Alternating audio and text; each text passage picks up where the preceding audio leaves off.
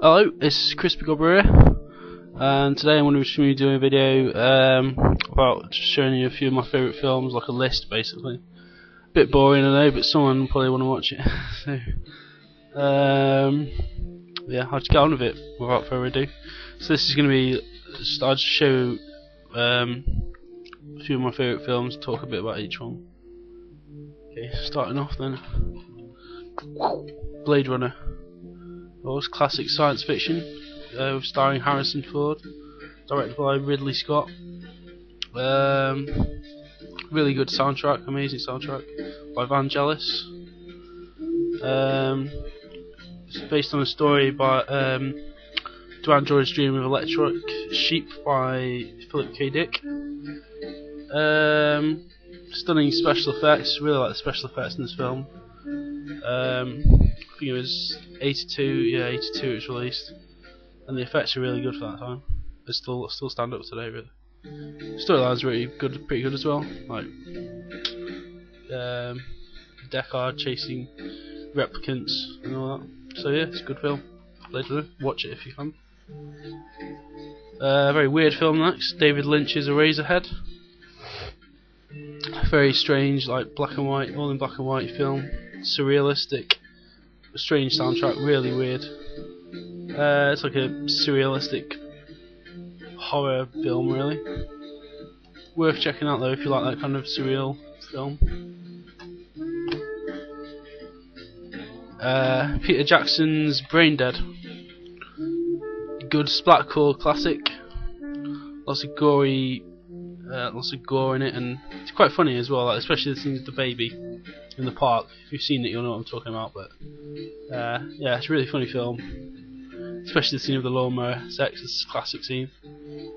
That's that one. Brain Dead. Buy that if you can find it. I think it's called Dead Alive in the US, so it's a different title. But Schindler's List. Steven Spielberg directed. Obviously everyone knows what this is about, Holocaust. Very moving film, you know. It probably moves many people to tears because it's so tragic, but it's very well directed and very good film. I like the soundtrack as well, the violence soundtrack, so that's a very good film, worth watching. Not exactly happy, but good emotional drama. The Matrix trilogy. It's good cyberpunk classics, everyone knows these by now. If you haven't heard of The Matrix, like, where have you been, really? Really good film, you know. First one's good, really good. I really like the first one. Second one's so-so. Third one is pretty not very good, but with a few odd good bits. So actually the trilogy as a whole is a mixed bag, but the first one is definitely worth seeking out and watching if you have not already, but you probably have. Eternal Sunshine of the Spotless Mind. Who's this directed by? Blah, blah, blah, blah. I'm not exactly sure who this. Ah, there we go. Michael Gondry. It's basically a story about a guy whose girlfriend erases him from his memory, so he does the same thing, and then it's like all in his head. So this is also a bit surrealistic. Not to the extent that Eraserhead is, but still quite surrealistic and dreamlike. Yeah, I mean, it's a good film. Makes you think a lot. Good. The Fountain by Darren I don't know if I'll be able to pronounce his name correctly. Darren Aronofsky. I don't know if you can see the title. Really good film, like really good special effects, like quite a good story. I like the story, even though it's a bit jumbled in places. Like it's a bit all over the place and stuff. But I like that. It's quite, you know, creates a I don't know, I can't really describe it, but it's a pretty decent film and quite emotional as well. And I really like the ending and the music. The music's stunning. So that's The Fountain. Pan's Labyrinth. Guillermo del Toro's Pan's Labyrinth. Just bought this on DVD the other day. Really good film. A bit of a strange storyline again, but worth seeking out. It's basically about a girl who gets visited by this faun who tells her that she's a princess of the underworld, and it's all set in the Spanish Civil War, and yeah, it's a decent flick. Anyway, I can't really explain it very well, but it's worth watching. Ishida Killer, Japanese film. Takeshi Mike, he of Tetsuo Iron Man fame, I believe.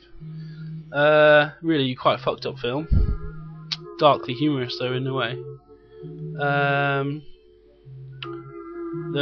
There's I can't remember what the guy's name's called. The main baddie, if you will, anti-hero in the film, but I really like his character.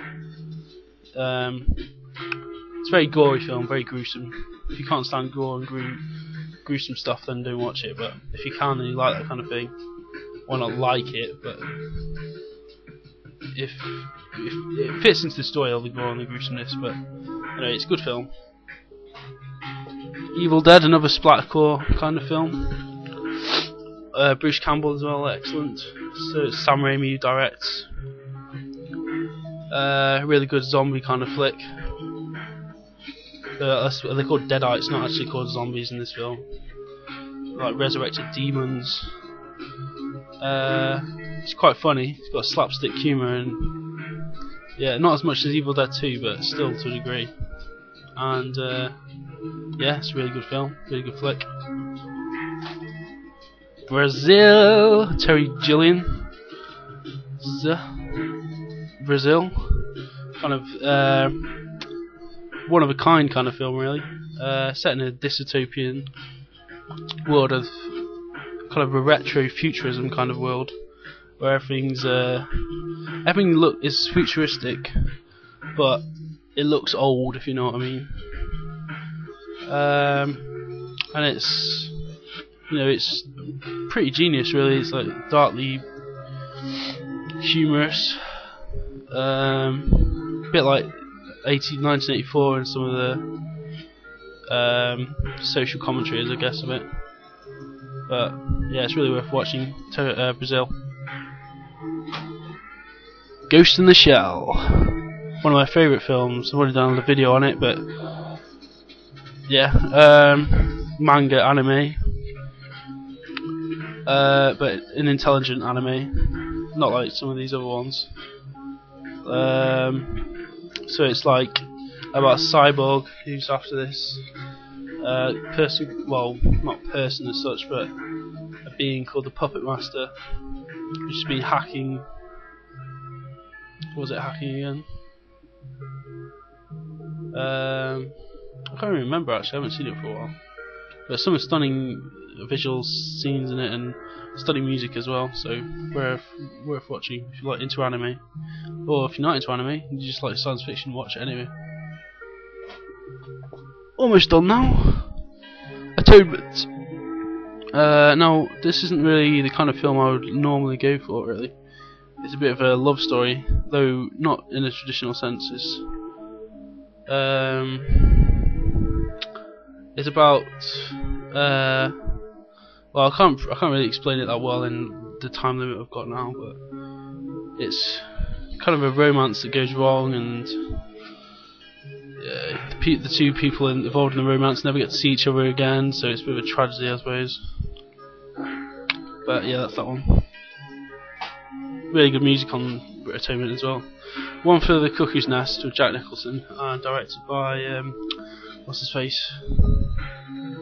Miles Forman. So yeah, it's set in the mental hospital. Jack Nicholson plays really intense, good role in this. Yes, good film. You probably know about it, so I won't explain much more. Running out of time now. Ghost in the Shell 2. Basically, it's a bit similar to the Ghost in the Shell 1. If you like anime, watch it. I can't really say any more now because I'm running out of time big time. So yeah, watch Ghost in the Shell 2. Anime. That's it. That's my little list of films I recommend you watch, or films that I like, etc., etc. Yeah. Goodbye.